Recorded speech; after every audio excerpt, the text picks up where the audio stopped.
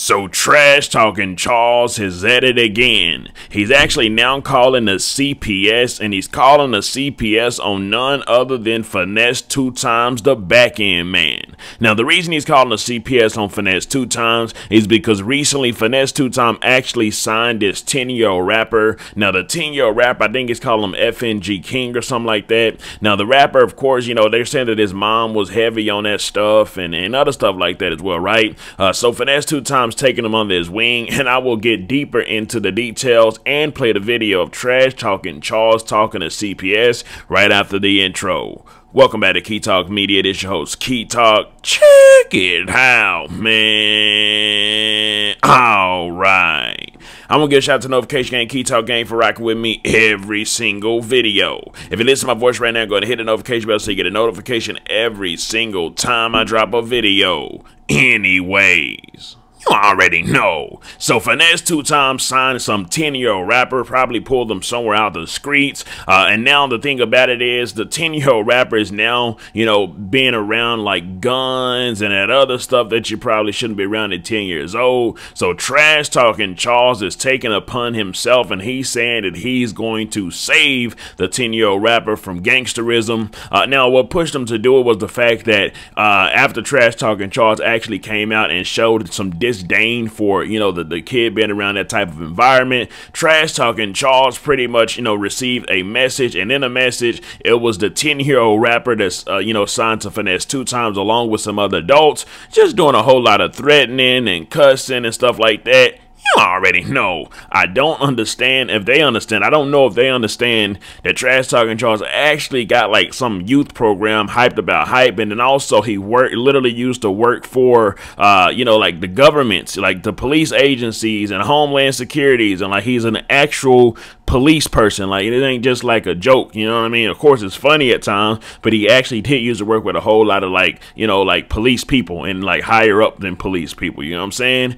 Anyways, so pretty much, you know, with the gangsterism that the 10-year-old is actually displaying over the internet, trash talking Charles took it upon himself to call the CPS, and here goes the video.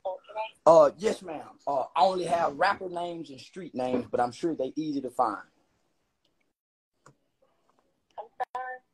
Yes, ma'am. I want to make a report of child neglect and child endangerment.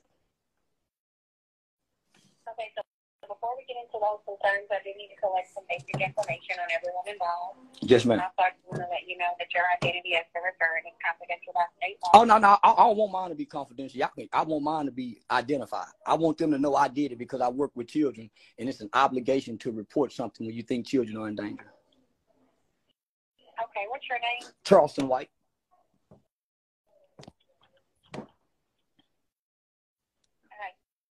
CHARLESTON Yes, ma'am. Just like Charleston, South Carolina.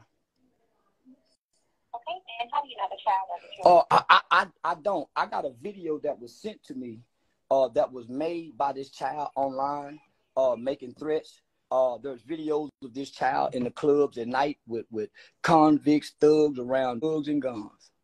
And the kid name is Lil King. He's a popular little rapper. So I have a video that I can send that you guys really can pull up on YouTube called Lil King Goes In on Charleston White. So just some of the things that he was saying in this video with the adults around him, and then the other videos that's surfacing online with him being in clubs, were almost every rap event that these guys have been at, they've had shootings. Okay,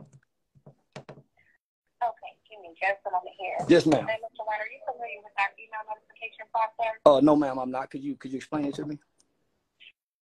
Sure. So if you provide us an email address, at the end of the report, we'll send you a link to the website, our website, where you can go to track your referral, and it'll let you know if the referral meets criteria for CPS to be involved. Okay, yes, ma'am. All right, and what's that email address? Now you know. So the video that they pretty much sent trash talking Charles that was pretty much threatening him, you can actually hear the 10-year-old rapper in it as well, along with the other people pretty much saying what they were going to do to him. Now I'm going to put that video on my Instagram at Key Talk Media if you want to hear it. Of course, it's too, like, you know, too vulgar for pretty much YouTube. You know, they don't play those type of games anymore. Anyways, so make sure you follow my Instagram at Key Talk Media, the same as my YouTube YouTube channel. I'll put the link in the bio. Let me know something. Do y'all feel like trash talking Charles, like he said he's trying to save Buddy from gangsterism before it's too late for him? He also said, hey man, listen King, one day you're gonna thank me, you know what I'm talking about? But anyways, let me know something. Or is he going entirely too far? Comment down below, let me know what you think about his entire ordeal. I'm out.